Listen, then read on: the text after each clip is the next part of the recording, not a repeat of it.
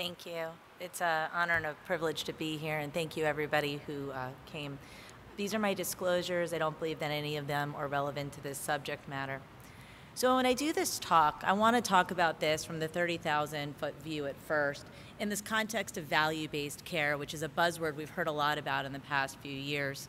And when you think about value-based care, you really kind of think about it in two ways. One is in the context of the patient, where you want to provide the most appropriate, effective, and enduring care.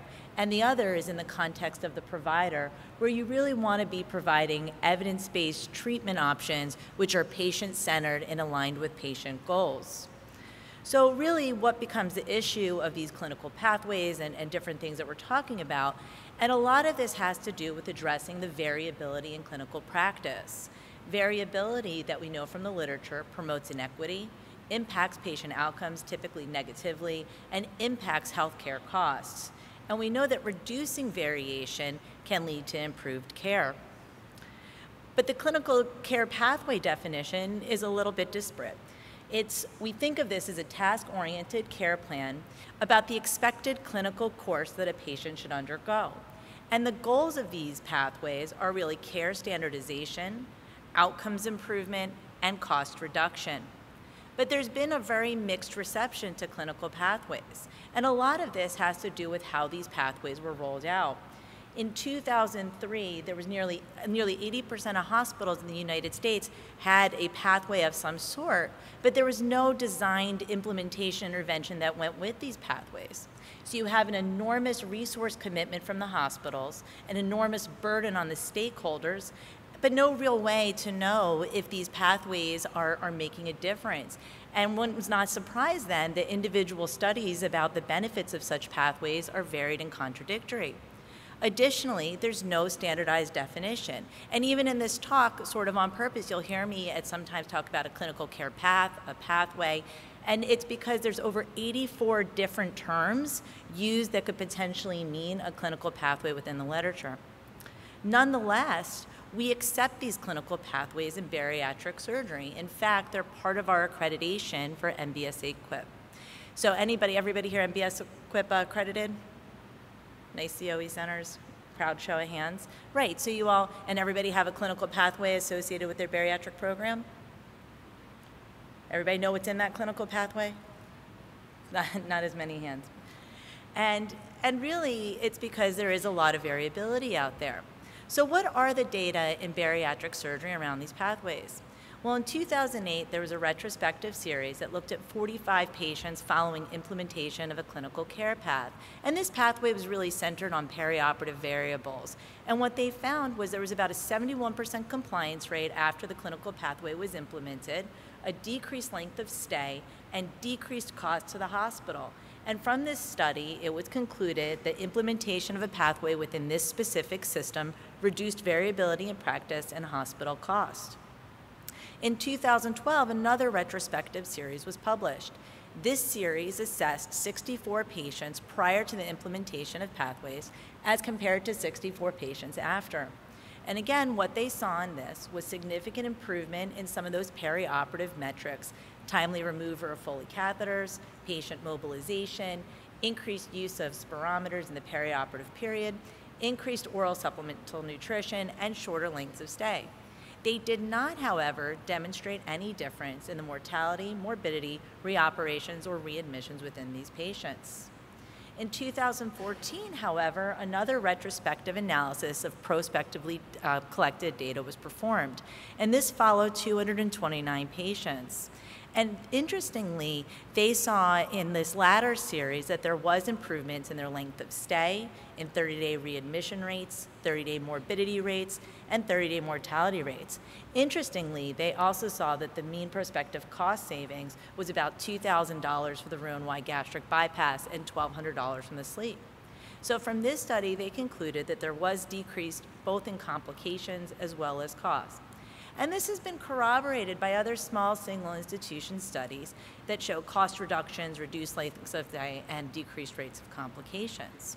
So if we all kind of agree that we see an emerging trend towards utility and benefit in these pathways, and it is a requirement of MBS AQUIP to be accredited, we figured that the pathways should be agreed upon, right? So we went to study this because we really didn't understand what the quality and content of these variable pathways in different programs were.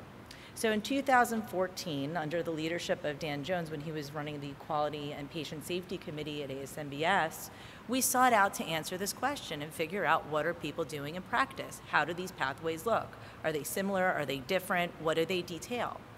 And so what we did was solicit clinical pathways from who we thought the real stakeholders would be. So people who we thought if they were going to have a robust clinical pathway, it would be this group of people. So we solicited pathways from the Executive Council, from the Quality and Patient Safety Committee members and state chapter presidents. And pathways were analyzed based on metrics pertaining to preoperative, intraoperative, and postoperative care. And then we looked for concordance and discordance. And here you can see some of the variables collected. And they essentially centered on the workup of patients, what were being done, how patients were being managed in the operating room, and then what were we doing for them in the immediate perioperative period.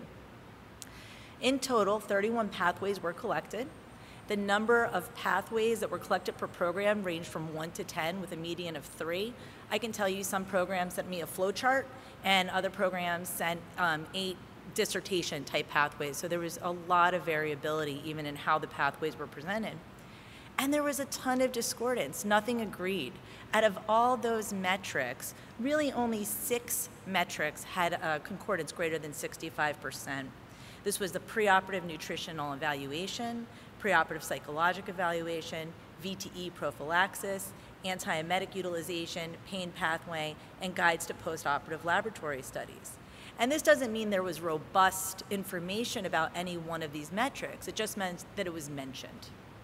So in conclusion, we saw that there was really national variation in the care pathways centered on the care of our bariatric patients. And we understand that while what's written may not represent actual practice, it is what we had to work with. And from this sprung this next idea of, can we develop a standardized care map for our patients undergoing bariatric surgery? And this was really a quality improvement initiative as well as a mandate from MBS-AQIP. So we sought to do that, and under the presidency of Raul Rosenthal, they formed a task force within the QIPS committee, which was composed of all these people, where we went to develop a care path around sleeve gastrectomy. And this really was a monstrous undertaking, which really went to streamline care for patients who are undergoing a primary sleeve gastrectomy with a metrics plan to determine its efficacy and adherence. And what we did for this was a massive literature search. I can tell you that there was almost 1,000 documents which were initially looked at and then whittled down for review. Each was graded for evidence, and based on the strength of that evidence, a recommendation was made.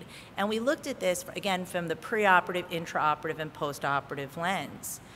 And again, these recommendations were essentially recommended things that should be done in almost all patients, things that are selective, and things that are not routine or shouldn't be done.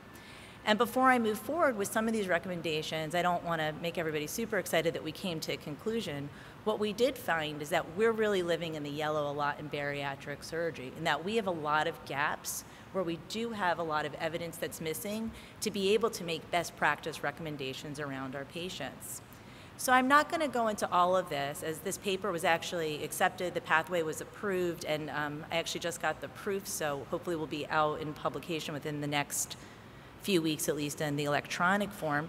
But you can see in the preoperative pathway, things that we could agree upon, things that there was robust evidence on, really centered around laboratory values, different screening, not that we have to do the screening, but ask about the screening and ensure that patients go through this. What really is in the selective category is kind of all those high-ticket items, right? The things that are costly, the things that are expensive. What do we do? Do we test for H. pylori? Do we do upper GI series? Should we be doing standard preoperative endoscopy?